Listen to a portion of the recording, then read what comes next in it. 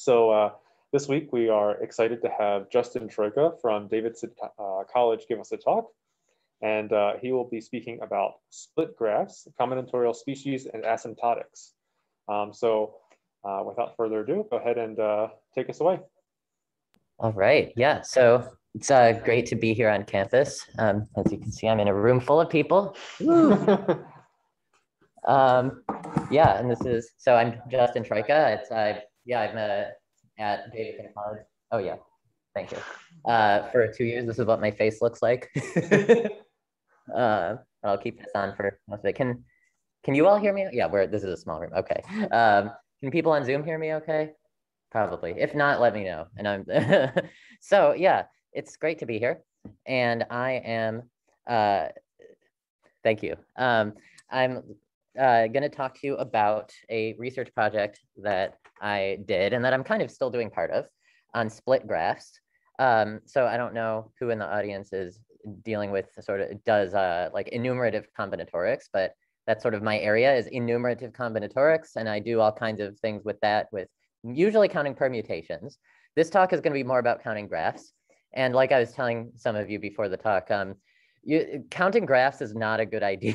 There's too many of them, which sounds funny, but the number of simple graphs on n vertices, well, each pair of vertices, there either can be an edge between them or not be an edge. So that's 2 to the power of the number of pairs of vertices, right? And so the number of pairs so that's 2 to the power of n choose 2. So that's not just exponential, like 2 to the n. That's like 2 to the, O of n squared. Which is even bigger than n factorial, it turns out. So so usually when I'm working with permutations, like n factorial, there's n factorial permutations of size n. That's already kind of pushing it in terms of how many combinatorial objects we're dealing with. So this is just crazy. But the interesting thing is there's still meaningful things that can be said about like the number of graphs with certain properties of each given number of vertices. And I'm going to tell you about some of those sort of recent areas of research, sort of avenues of research that I found interesting and that I have contributed a little bit to. So yeah, okay, let's get to it. So yeah, this is the outline of the talk. First, I'll give you a little bit of background, tell you what split graphs are. We're also going to, then I'm going to talk a little bit about labeled graphs versus unlabeled graphs. The distinction is important when you're counting them. And usually labeled structures are a lot easier to count. I went through the fact that there were 2 to the power of n choose 2 labeled graphs on n vertices. But if you want just isomorphism classes of graphs, that's a much harder problem. And you have to use group theory, basically. And you have to count, symmetry groups of different graphs and things like that. And then we also have, and then I'll tell you sort of what my contribution to this. So, and I drew all the pictures this morning before I drove down here from Davidson. A split graph this is how it's defined. It's a graph whose vertices can be partitioned into a clique, a complete graph, and a stable set or an independent set. And we're going to be always referring to the clique as K for clique, obviously. Whoever, I'm not going to say anything else about that. And a stable set, it will be called S. So here's an example of one. As you can see, all 4 of these vertices are adjacent, right? Every pair of vertices on the left is adjacent to each other. Every pair of vertices on the right is not adjacent. And then we have whatever edges we like between the 2 pairs. They're, between the 2 sides. Similar idea to a bipartite graph, except that instead of 2 independent sets with some edges between them, we have a clique and an independent set. And there actually is a pretty important connection between these and bipartite graphs from the point of view of what I'm going to be talking to you about. So we'll get to that soon. So then a KS partition is a partition of a graph's vertices in this way, where you have a clique and you have an independent set. So these are the types of graphs that we're talking about. And by the way, if anyone has any questions, I'll try to stop periodically and see, what questions people have. But if anyone wants to just raise your hand, I feel like it's a small enough group, we can sort of be a little bit informal. So yeah. So that's what a split graph is. And so now I'll tell you a little bit of their significance. They've been studied for several decades. They're a well-known class of perfect graphs. And it turns out split graphs are precisely the graphs such that the graph is a chordal graph and its complement is chordal. Chordal meaning any cycle of size 4 or more has, it has a chord, basically, connecting to vertices that are not adjacent in the cycle. That's a different characterization of split graphs than what I've just given you, but it's equivalent. There's a summary of some of the known facts about split graphs in this textbook. There's a section of the textbook on split graphs. Sort of the main paper from this era on split graphs is from by Hammer and I don't know how to say this person's name, Simeone, 1991 or 1981, where they characterized split graphs by their degree sequence. There's a theorem in this paper that says a graph is a split graph if and only if the multiset of the degrees of its vertices satisfies such and such properties. So you can tell whether a graph is a split graph just by looking at the degrees of the vertices. And hence there's an efficient algorithm for identifying split graphs. You just look at the list of the degrees, see if that list satisfies the properties, which is not really all that relevant to what we're talking about today. Just wanted to give you a sense of the history here and how they were studied by real graph theorists, and now there's me coming in from enumerative combinatorics. So here's the counting stuff that has been done on this. So Royal in 2000. So again, there's the distinction between counting the unlabeled split graphs versus counting the labeled ones, and I'll talk more about that in the part 2 of the three parts of this talk. But for now, so the enumeration of unlabeled split graphs. So in 2000, Royal found a bijection between the unlabeled split graphs on n vertices and minimal set covers of size n, which I actually don't remember what minimal set covers are, but there's some sort of graph or hypergraph-like object that has certain properties. Then the 2018, a paper by Collins and Trank, which is, I think, oh no, I forgot, this should say, let me annotate this. Is this gonna work? This should be Chang, Collins, and Trank, 2018. Yes, that showed up, wonderful. Have a paper where they establish bijections with several different combinatorial objects, including bicolored graphs, where the two color classes are colored red and green, such that no green vertex is isolated. And I am going to show you a little bit more about that later on in the talk. They also, there's a connection to bipartite posets, essentially establishing that all of these different types of combinatorial things are counted by the same sequence of numbers, and they prove this using bijections between these various objects.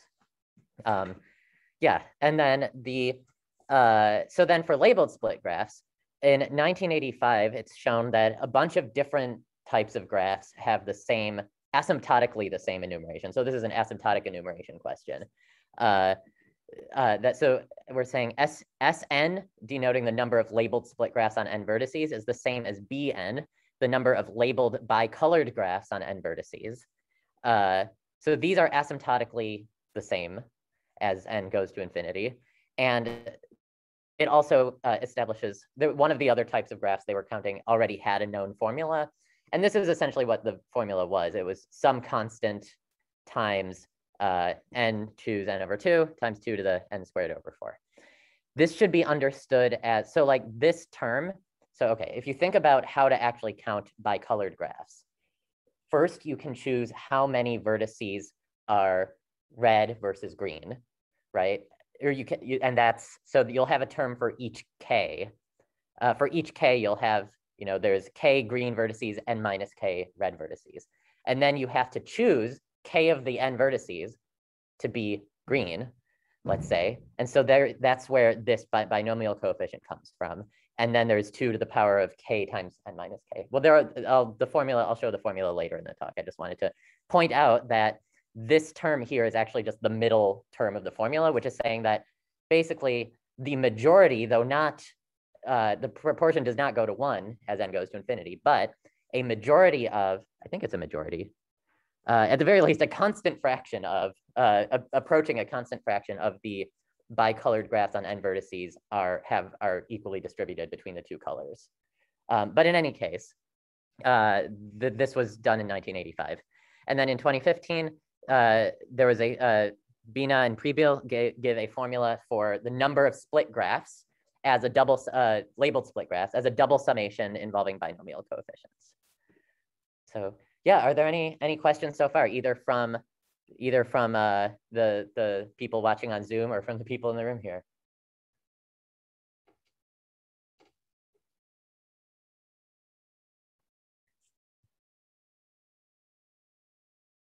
All right, let me figure out how to, if I go to the next slide, hold on. If I go to the next slide, the person's name will still be there. So I have to figure that out. Here we go. Clear. Okay. There. So now more on split graphs. And this is really mostly going to be going into the Collins and Trank paper, as well as a predecessor, Chang, Collins, and Trank paper, as well as a predecessor paper. Oh no, this one, yeah, as well as, this one is just Collins and Trank. There's a different paper that's Chang, Collins, and Trank. Okay, so I didn't even need to write that in the first place. In any case, this is sort of what their research was on. A split graph is balanced I'm introducing the notion of a balanced split graph.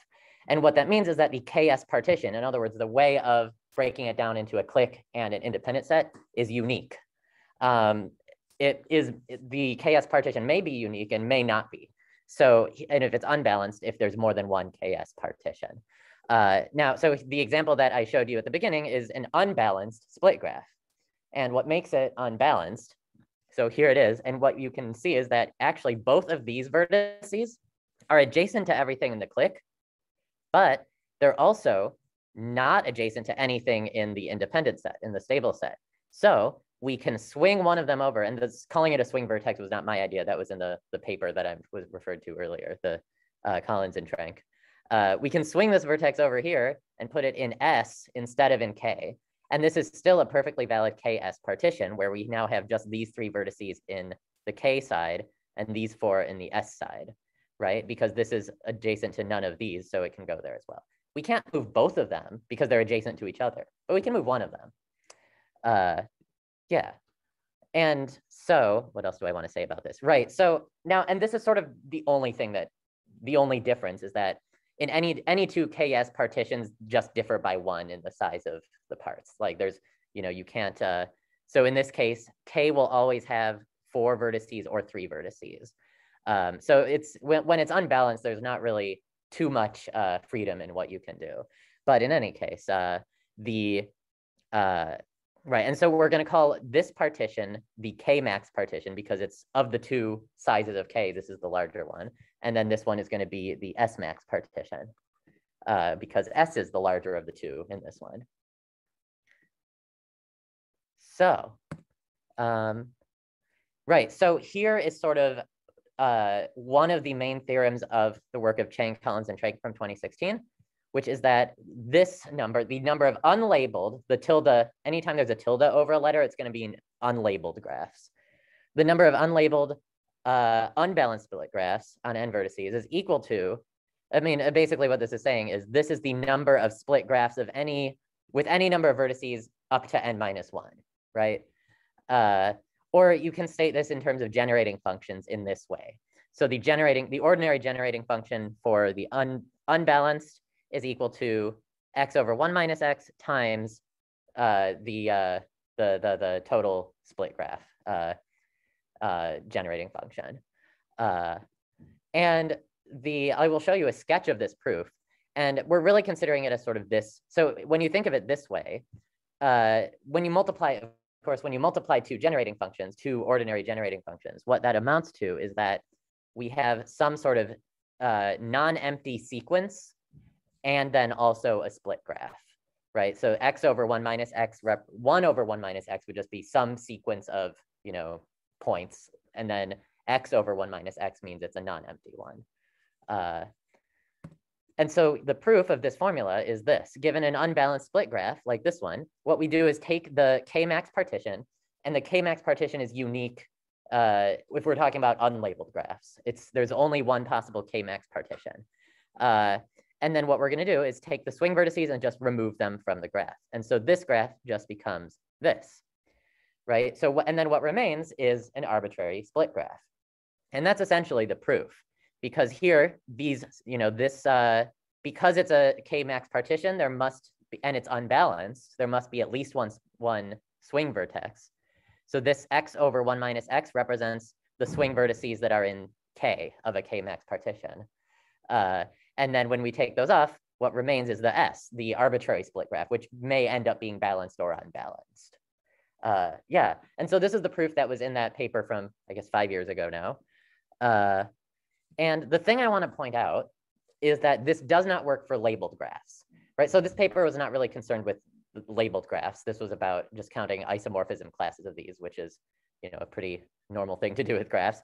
But the reason this does not work for labeled graphs is because it relies on the uniqueness of the K max partition. And it's possible that a split graph can have many distinct K max partitions that are isomorphic to each other. And so when you're counting unlabeled structures, would just count as one thing, but counts as many things if you are looking at the labeled structures, right? Think of like, it's the difference between, well, so, it's the difference between moving this vertex to the other side or moving that vertex to the other side. The two partitions are isomorphic to each other, but if these vertices are distinguishable, they're technically not the same thing. So yeah, and a lot of my work sort of focuses on untangling that and trying to find something that generalizes where it works sort of on a level that can be applied to labeled or unlabeled, essentially, in a sense that I will make clear. Yeah, this would be another good time, I think, to stop for. Are there any questions or, any comments people want to make or anything? What was S of 0 and S of 1? That sort of, sorry, that's... Oh, on this? Yeah. Oh yeah, so this is signifying that we're adding up all the number, like the number of 0 vertex split graphs plus the number of 1 vertex split graphs plus the number of 2 vertex split graphs and so on. So for 0, it's the empty graph. Yeah. I guess, yeah, you have to, I guess for 0, let me think. Yeah, is the empty graph. The empty graph can indeed be partitioned into that because, right, then K would be empty, S would be empty. That's allowed, I guess. And then S1 would be the graph on one, would represent the graph on one vertex, I guess, which is, yeah, that's certainly, yeah, that's a split graph. And I guess it's an unbalanced split graph because that vertex could count as K or S. And then I think from 2 and on, it becomes more understandable what's meant, I think. But yeah, that's a good question. The base case, we do have to make sure we have the base case, but there's a natural way of doing it. Yeah, good. Anyone else? So that means that you are allowing in the partition and empty partition. What was that? You are allowing when you partition and empty partition class. So the complete graph and the edges are split graphs. Yes.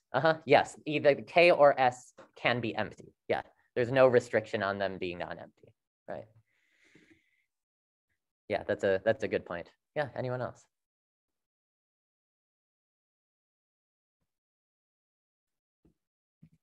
Okay. All right. So now we're gonna, I promised you we'd talk about labeled versus unlabeled graphs. So this gets into a lot of, if you've ever studied, like the Polya enumeration theory, that sort of thing is really what is coming into play here. And I'm not really, I could, you could teach an entire class on that, and I'm really not going to be able to go into the details, but that's really what's going on here, is that we're talking about a group action and counting, isomorphism or equivalence classes under the group action. And in this case, the group is going to be the entire symmetric group on n letters. Okay, so instead of going through all of the details of that, I'm just going to illustrate with an example. A labeled graph is a graph with n vertices labeled 1 through n. And yeah, so and then each of the labels is used exactly once. So you can think of it like it's a graph where the vertex set is equal to the numbers 1 through n. So there are 8 labeled graphs on 3 vertices, and here they all are. As you can see, we count these as 3 different graphs because the edge 1, 2 is different from the edge 2, 3, and they're different from the edge 1, 3, right? And so there's 8 of these, and I arranged them so that each one is sort of above its complement, which I thought was nice. So now what we can do with these, right? We can think about sort of bijections that relabel the graph. So we can say, in this graph, what if we change the 1 to a 2 and change the 2 to a 3 and change the 3 to a 1? And when we do that, right, so that's some permutation of the numbers 1, 2, and 3.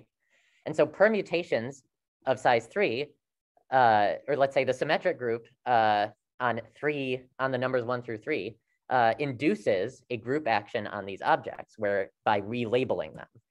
And so that's what this diagram shows. So as you can see, first of all, let's look at this graph. If you switch 1 and 2, it's the same graph because 1 and 2 started out being adjacent. When you switch 1 and 2, they are still adjacent. So the transposition that transposes 1 and 2 fixes this graph. This graph is fixed by or is invariant under that transposition.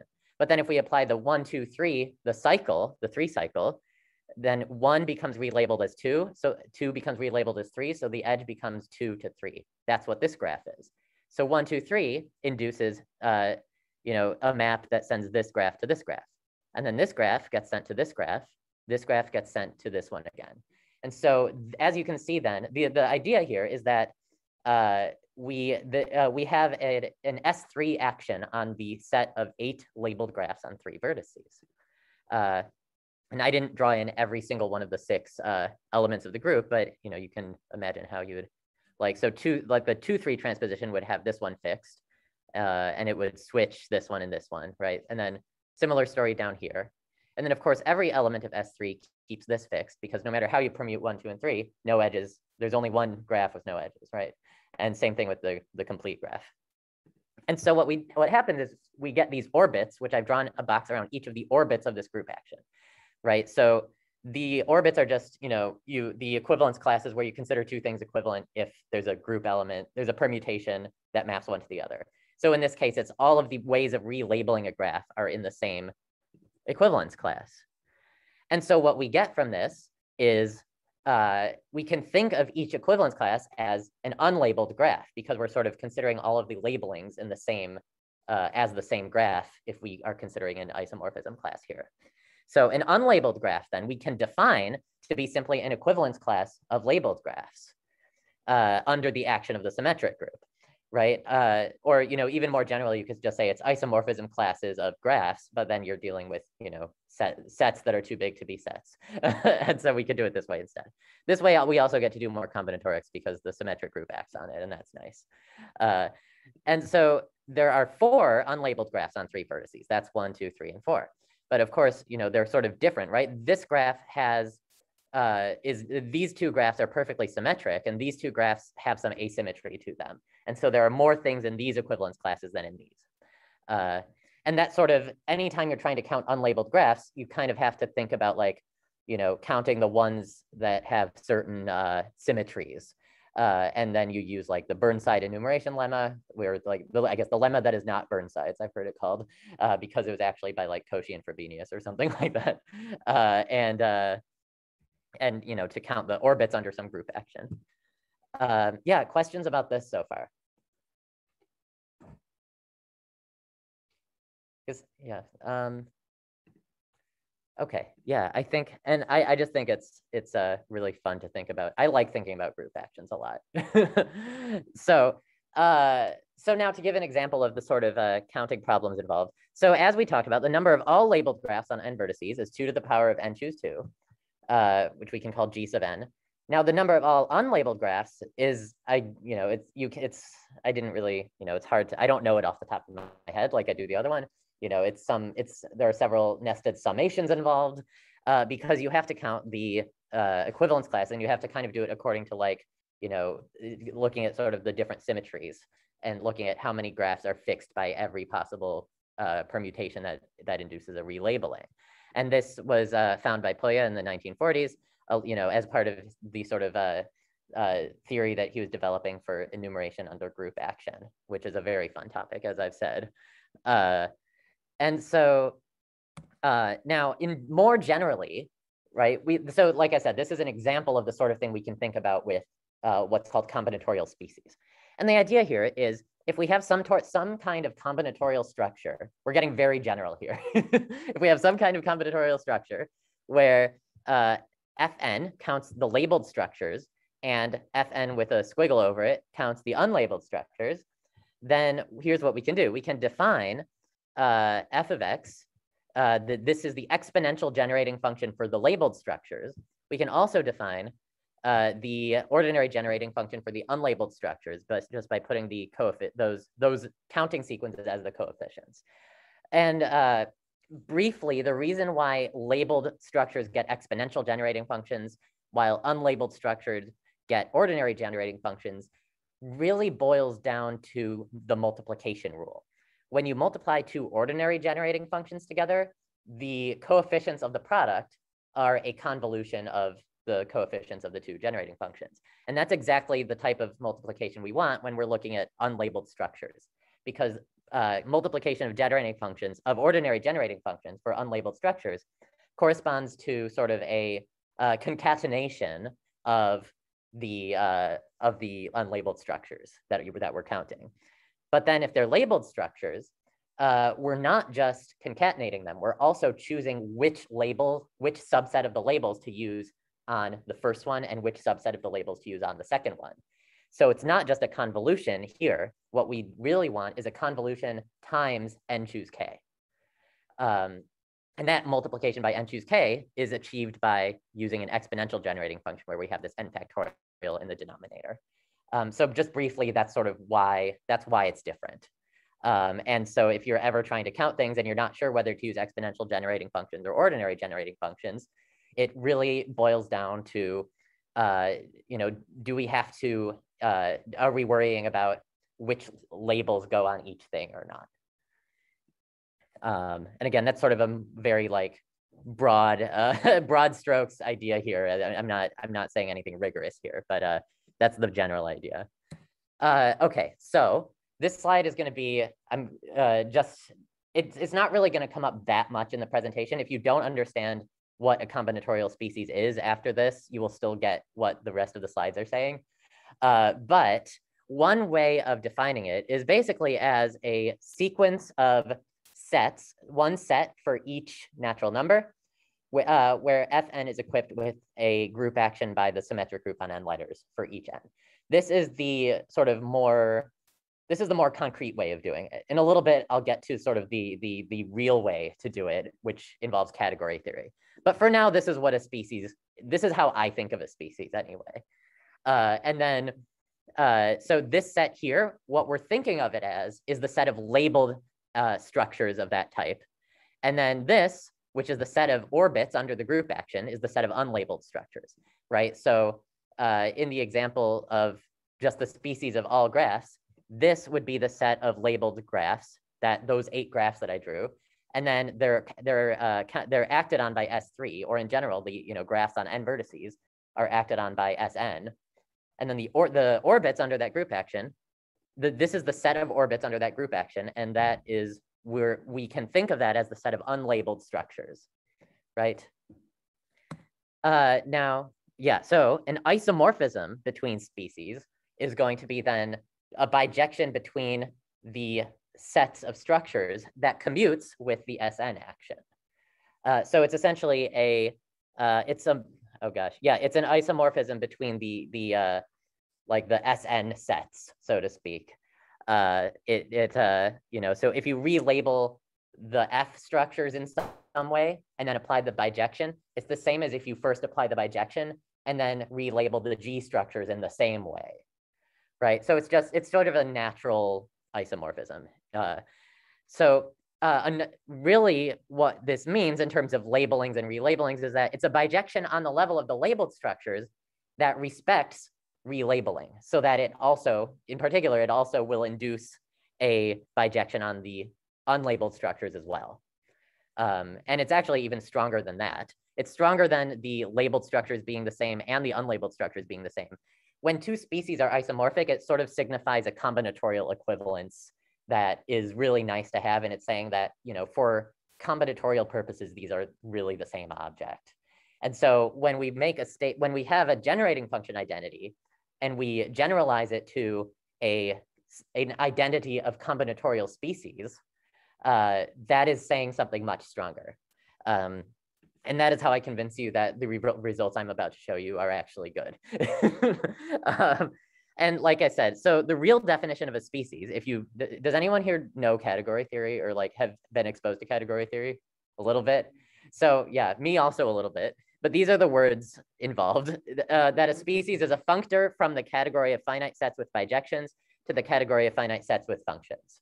If you go through the definition of a functor, and you write down what it means in this specific case, you'll basically get, and then you look at what it means specifically when your finite sets involved are the numbers 1 through n, you will get exactly what I wrote up here. I think. I haven't done that in a while. And then the real definition of a species isomorphism is simply a natural equivalence of two functors. If the species are functors, then a natural equivalence between two functors is a thing from category theory. And that's what it means for two species to be isomorphic. So very, very fun stuff. But you don't actually need to know any category theory to understand species theory. So yeah, what questions do people have about this? Because I know I just threw a lot at you, but after this, we're going to get back to split graphs.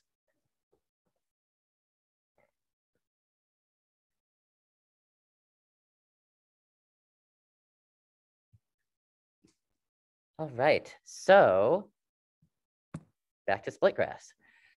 So yeah, this is a paper that ended up being published in 2019 in the Electronic Journal of Combinatorics. And so here's what here's the main idea. So this is the theorem that I showed you earlier. I showed you sort of a sketch of the proof. It was very nice. It involved the swing vertices. And what I did was I proved a species version of this, where this U is the species of unbalanced split graphs. This S, is the species of split graphs, just unbalanced or balanced. And then the E here this is sort of one of the sort of basic types of species. It's just the species of sets. So the species of sets is for each n, there's only one set. Or for each possible label set. Wait, how do I define this?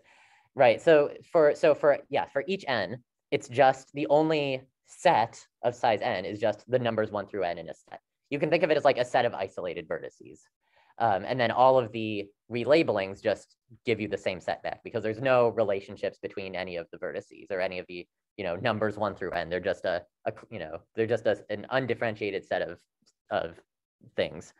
And so for the species of sets, since there's just one of each size, the unlabeled generating function for that is 1 minus 1 over x. And so when we specialize to unlabeled structures by putting in, for the species U, we put in the ordinary generating function for the unlabeled, for the unlabeled things, same thing for S. And then we put in this for E. Then we get back the original theorem by Chang, Collins, and Trank, this one here. We get this back exactly. And if you get bored for the rest of the talk, you can try, get out some scrap paper and try to work that out yourself. Take this, weird formula and put in E of x equals this. And then when the dust settles, you do actually get this back, which was, I was relieved that happened. And then if you, on the other hand, if you specialize to labeled structures, which because there's one set of each size, the set species, the generating function is e to the x, since we're doing an exponential generating function. So if you put in e to the x here and here, then what you get is a new enumeration theorem that expresses labeled unbalanced split graphs in terms of labeled split graphs, which is not as nice as this, but it's the same type of thing. And both of those identities come from this, which is stronger than both of them and sort of encompasses them both. And I will say the way that I got this was not direct. I mean, look, there's subtraction, there's division. It's not going to be direct. It amounted to the same type of proof that I did. Let me go back a little bit. The same type of proof that I showed you in this picture, but I just had to be a lot more careful about, whether there was a unique K-max partition or not, and, sort of looking at different types of split graphs. And it sort of, I had to define, a few other, where were we? Here. I had to define a few other types of species and then get a bunch of equations relating them that start out on like the bijective level, but then end up being indirect because I had to, basically solve a system of equations where the things in the equations are these symbolic combinatorial species. So that's fun. It actually, it was messy, but it is actually fun, I think. So the point of this slide is this cool thing generalizes to the level of combinatorial species.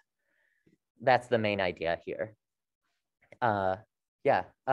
Questions? What are people's questions about this?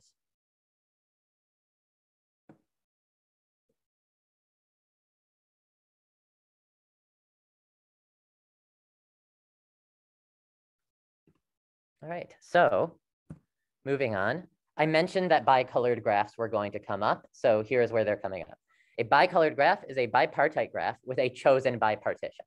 It's basically, we use bicolored graphs when we want to talk about bipartite graphs, but we don't want to have to worry about the fact that there might be, different ways of splitting up the vertices. In particular, if it's not a connected graph, each connected component, you can decide to put, one of the classes on the left and one on the right, or you can switch them, right? And so the total number of ways of coloring a bipartite graph will be 2 to the power of the number of connected components, right? And so that is annoying to have to deal with. And so to get around that, we can instead look at bicolored graphs, which means it's a bipartite graph equipped with a specific bipartition, right? And so, and for the sake of, you can think of it as like one part is colored green, the other is colored red. And the reason I chose green and red for this paper and for this presentation is because they're going to end up corresponding to the K and the S. And so there's Kelly green and there's scarlet red. And so those are the KS partition is what they're going to turn out to be. And so this is an example of a bicolored graph. And as what I was saying was, so for instance, this is an isolated vertex. So like we could choose to put that on this side, or we could put it here. And those would be the same bipartite graph, but we're counting them as different bicolored graphs if we decide to color this one green instead and put it over here. Or like this component here, we could have put these 2 vertices here and this one here. And we could have put this one here and color it green and put it there, and then put these 2 vertices, color them red, put them here. And so those would all count as the same bipartite graph, but they count as different bicolored graphs. And so the number of bicolored graphs on n vertices is simply this summation, because again, we're choosing k of them to be green, then choosing 2 to the power of, k times n minus k is the number of ways of choosing the edges between the 2 halves, between the 2 colored classes. And then this is the same term that showed up earlier in the presentation of just, right, this is sort of dominated by the middle term of this. So that's why there's n choose floor of n over 2. And then if k is n over 2, n minus k is also n over 2, and then you get n squared over 4. And then the theta of just means it's a constant. Basically, it's a constant times it. I didn't want to get into the details, but the constant actually depends on whether n is odd or even. It's a slightly different constant. Yeah, and this is, yeah. So yeah, bicolored graphs are easy to count, even though these numbers are way too big, but they are easy to express. And now what we can do, is express, so this is for the labeled ones. Again, the unlabeled ones is harder, and you have to, so I mentioned that for graphs, unlabeled graphs were counted by Poya in, his seminal work on, enumeration under group action. The same ideas work to count the bicolored graphs, unlabeled bicolored graphs, or unlabeled bipartite graphs. You can sort of, if you find one, you can use that to find the other. And that was actually done by, I believe, by Philip Hanlon, who I know as the current president of Dartmouth College, where I went to grad school. But he's also a mathematician, and he did stuff with, among other areas, he worked in, maybe still works in, enumerative graph theory, and proved, so I got to cite his paper, and that was kind of fun. Yeah. So I mentioned this, right? I did not mention yet this result, but this was a result in Collins and Trank's paper. One of their bijections that they found establishes this, that the bicolored graphs, unlabeled bicolored graphs, which again were counted by Philip Hanlon, I think I have that right, so the ordinary generating function for those is equal to 1 over 1 minus x times this one, which is the one for split graphs. So this here relates the bicolored graphs to the split graphs, the numbers of them. And a sketch of the proof is basically, is there a picture on this slide? There's not. That's okay. The sketch of the proof will be given a bicolored graph. What we're going to do is remove all isolated green vertices, and then make the remaining green vertices into a clique. So what this does is it results in a split graph in its S max partition. Okay, and so what that means is a bicolored graph can be decomposed into some isolated green vertices and an underlying split graph. And this works on the unlabeled level because of the uniqueness of an S-max partition. This would not work for labeled because, well, this same argument doesn't work for labeled because of the same issues we talked about before. However, I did find that actually I proved this using, that this result about species, that the species of bicolored graphs is 1 over 1 minus x. So this would actually represent the species of linear orders or sequences, which is sort of permutations considered as like a list of the numbers 1 through n in some order, times the S split graph species, which I was surprised it came out to look exactly like this because, again, the proof technique used here doesn't actually apply on the level of species. The way I proved this was very indirect. Do I say that on this slide? No, I don't. So yeah, it's an open problem that I hope to either work on or give to a potential student to work on, is to find a bijective proof of this, because it looks so simple, but the way I proved it was using all those other results that I had before, basically. And it's indirect. I had to prove some other thing that was not as nice, and then like solve for some things, and then and then get this equation in this form. So it was not a direct proof, but it seems like there should be a bijective proof, right? So that's interesting. And then I also want to point out that specializing to labeled structures, okay, you can see that specializing to unlabeled structures will yield this exact same result. Specializing to labeled structures yields the same thing with, the same relationship between the exponential generating functions, which amounts to this, that the number of labeled split graphs on n vertices is the bicolored graphs minus n times the bicolored graphs one size lower, the labeled ones. And this factor of n is because of dealing with the exponential generating functions when you, so then this ends up being equal to, right? And again, we know, I showed you, that was what we saw on the previous slide. We know the coefficients for the bicolored generating function for labeled structures. We know that for labeled graphs. And so this becomes a summation of just, binomial coefficient times the power of 2 minus this other binomial coefficient times this other power of 2. And this is actually a much simpler formula than what was known before. They are the same, they give you the same numbers. So I guess like this, sort of nested summations thing that they had in, from this paper 6 years ago, I guess, this is what I've shown essentially is that this also gives you the same numbers as that other formula.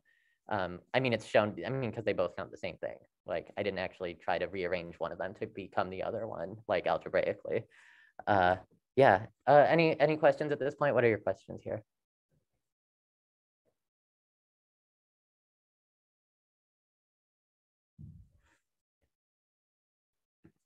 All right, so let's see, specializing.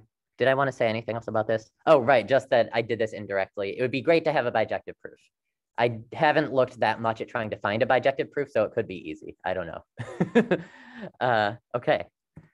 And finally, this is, I think, the most fun part of this. This was conjectured by the Chang, Collins, and Troyka paper from 2016. And then I managed to prove it using, well, I'll talk a little bit about how I proved it. But the conjecture, which I proved, is that almost all unlabeled split graphs are balanced in the sense that the limit of, the fraction of them that are unbalanced goes to 0 as n goes to infinity. So this issue where you can have two different KS partitions is rare, is what that means. As n goes to infinity, it's vanishingly rare.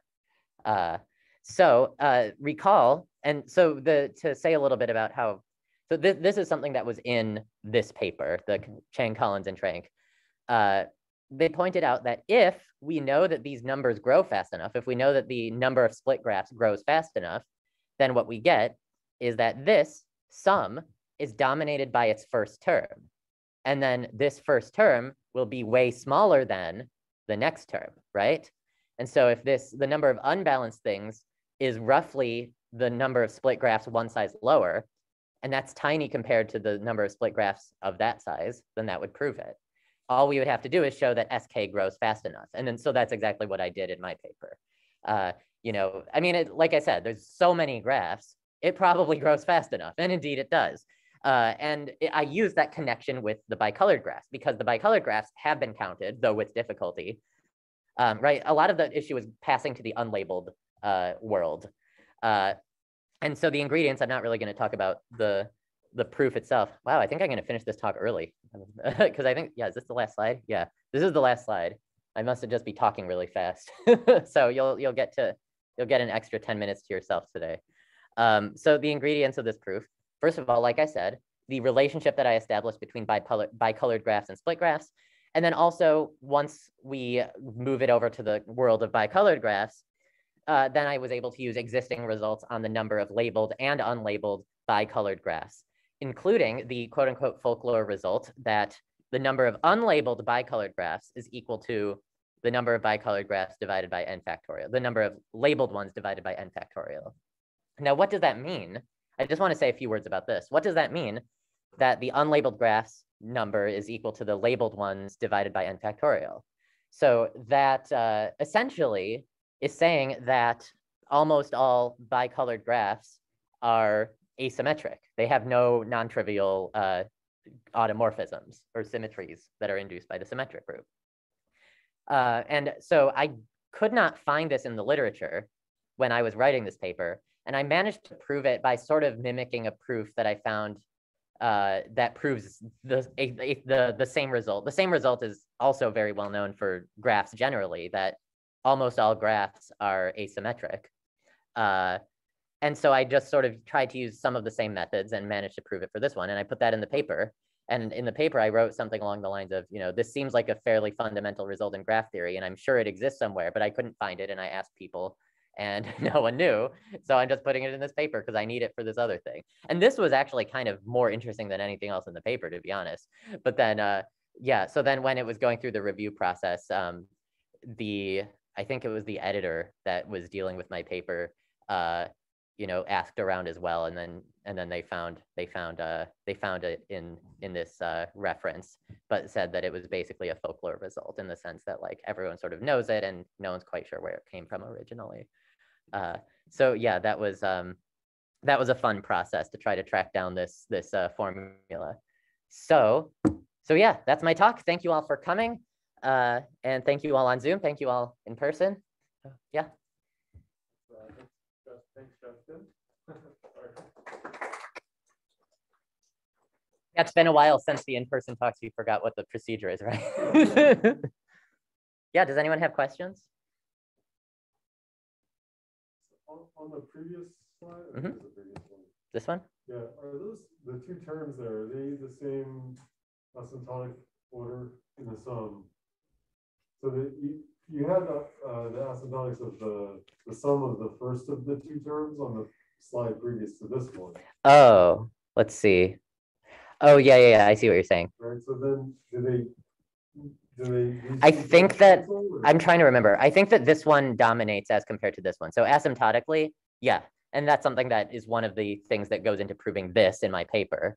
Asymptotically, Sn is equal to Bn asymptotically. Yeah. Like, so that this term sort of is insignificant compared to that. Yeah, that's a good question. So yeah, this is an exact formula, but then asymptotically, you don't need this part at all. Oh yeah, for those of you on Zoom who maybe weren't, I don't know, the question was just sort of what happens asymptotically in this line here. And what happens is that this term is insignificant.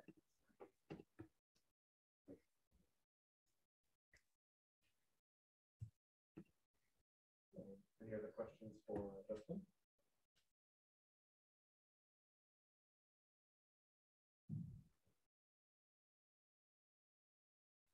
If not, let's thank him one more time. All right, thank you. I will stop sharing. Thanks everyone for coming. I think that was